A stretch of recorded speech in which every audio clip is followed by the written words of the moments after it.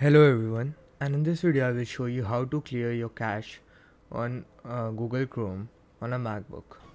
So first open Google Chrome. On the top right click on the three dots and here then click on more tools and then click on clear browsing data.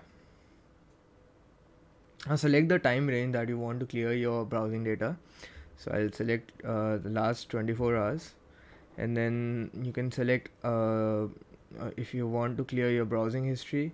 You can select if you want to clear your cookies and other site data, or you can also clear your cached images and files. So if I only select cached images and files, then it will only delete the cached files on Google Chrome.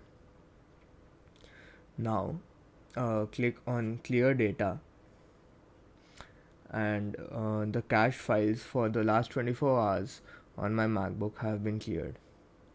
So that is how you delete cached files in Google Chrome on a MacBook. Thank you.